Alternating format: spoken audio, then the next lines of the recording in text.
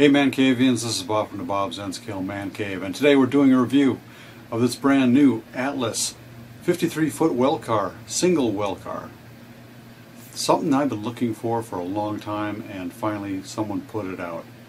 I have a bunch of 53-foot containers, and all I had to use were 48-footers, and I wanted a single one. I don't want a bunch of 3-packs or 5-packs of different kind of well car sets. I just wanted a single one, a little bit cheaper, and it fits everything. So let's take a look at what does fit and what doesn't.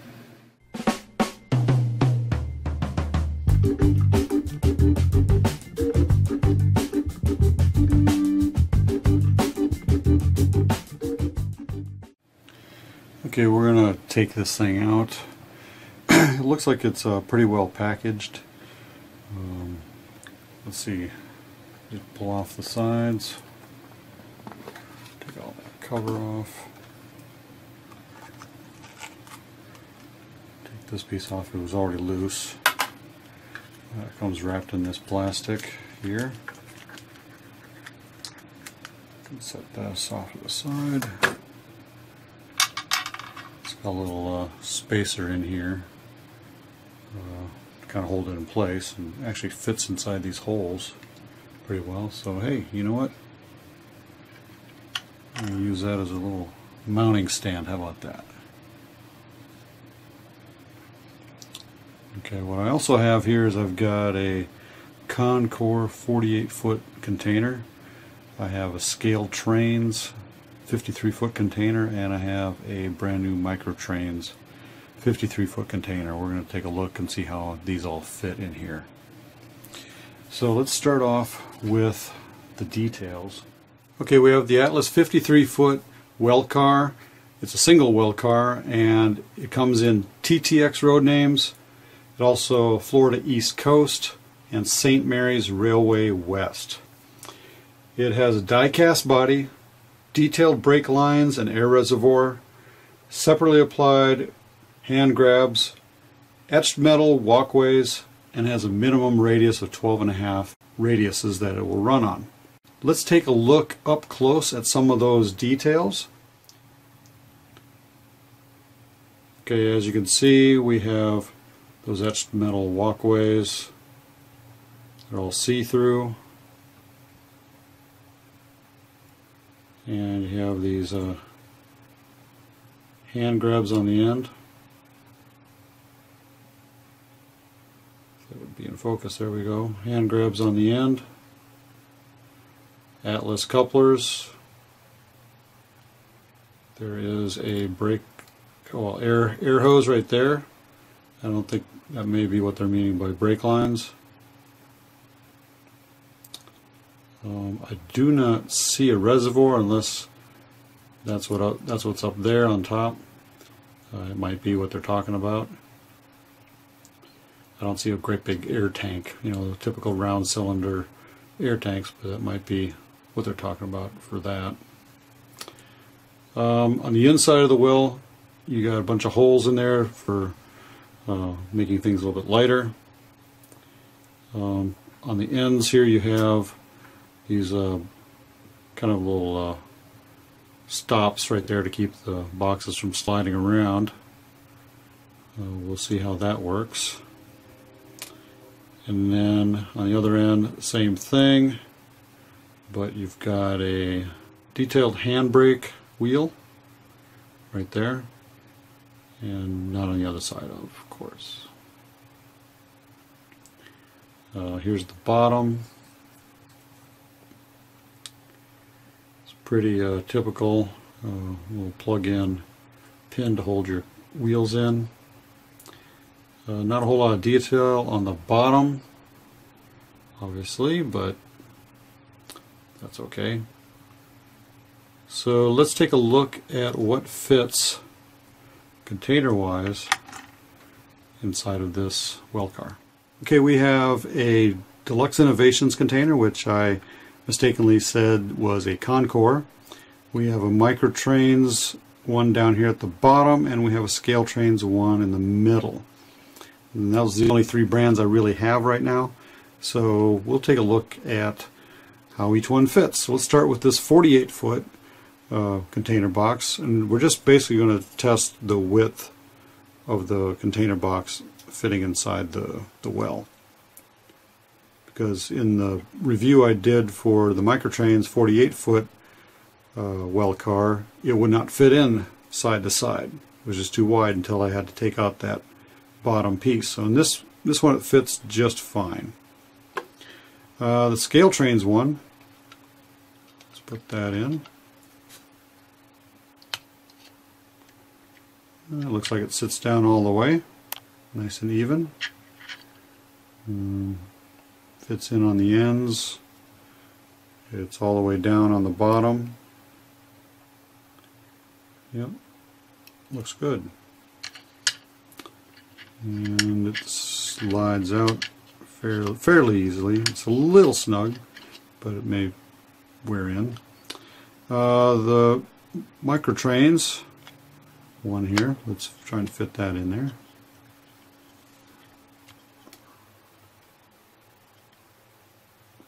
Okay, this is a little snug. Don't want to push it too much. As you can see, it's all the way down on that end.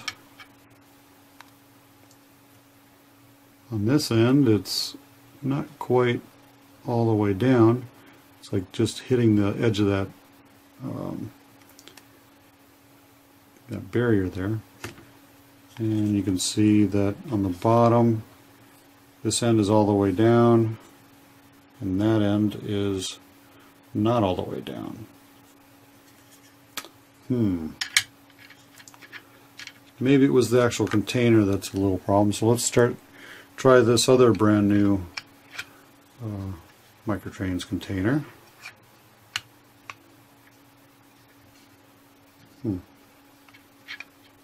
That one sits in there a little long as well. So let's fit it in. Oh, there we go.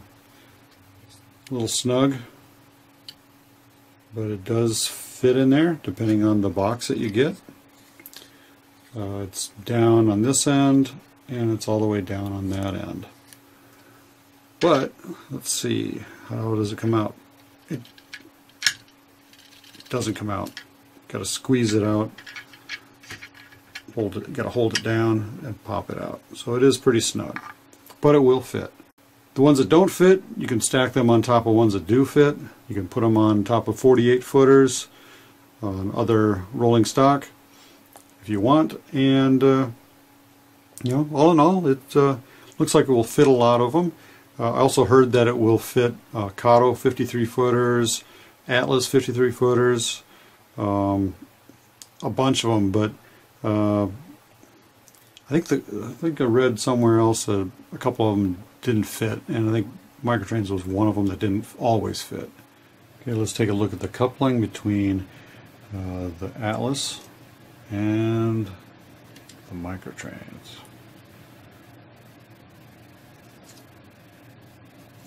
Pretty easy to couple.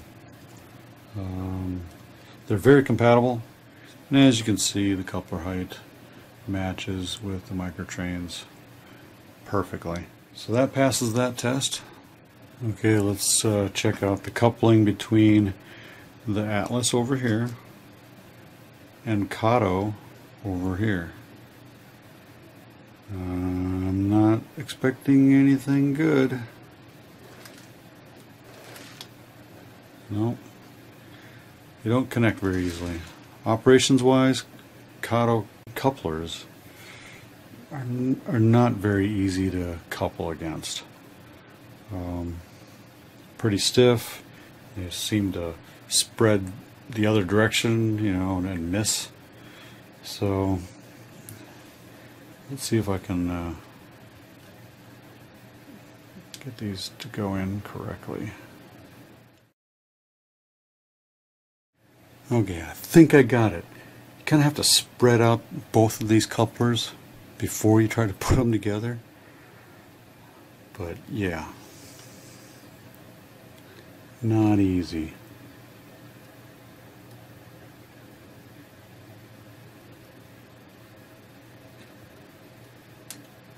There we go. And as you can see, the coupler height is a little higher on this side, on the Atlas, than the Kato is, but I think that's still going to stay locked in pretty well. Kato does stay locked. You know, they are a good coupler for staying coupled. It is not great for operations. For those of you who do operations, yeah, Kato's not a good choice really.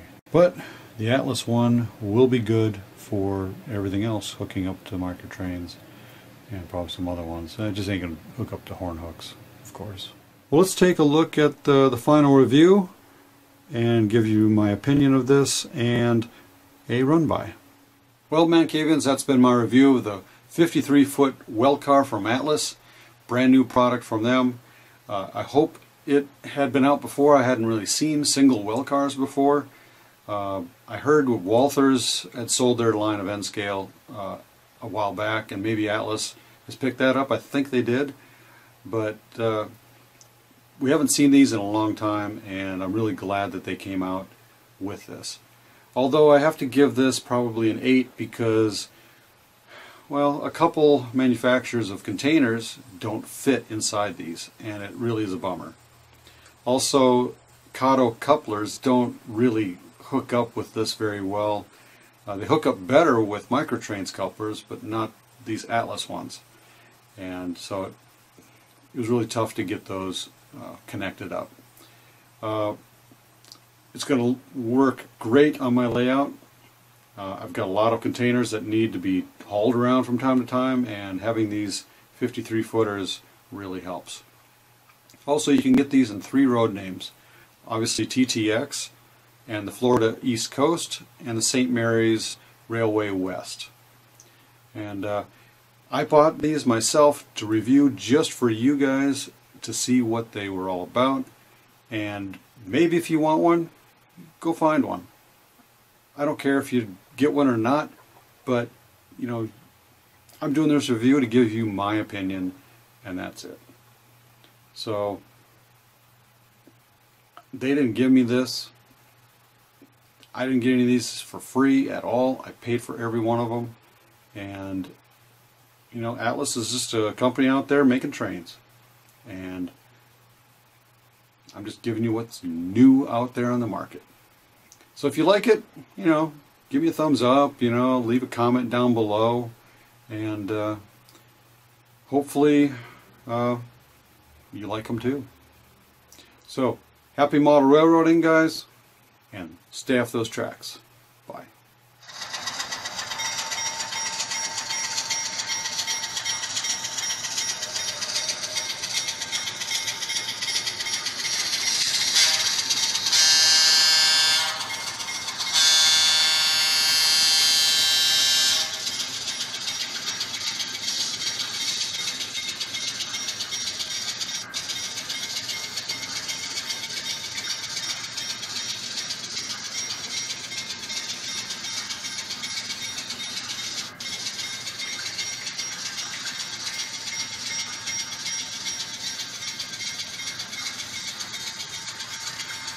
Don't forget to subscribe and like this video. Check out these videos over here. Also click on the links down below to follow me on social media. And leave a comment. Tell me what you liked. And as always, ManCavians, happy model railroading and stay off those tracks. Bye.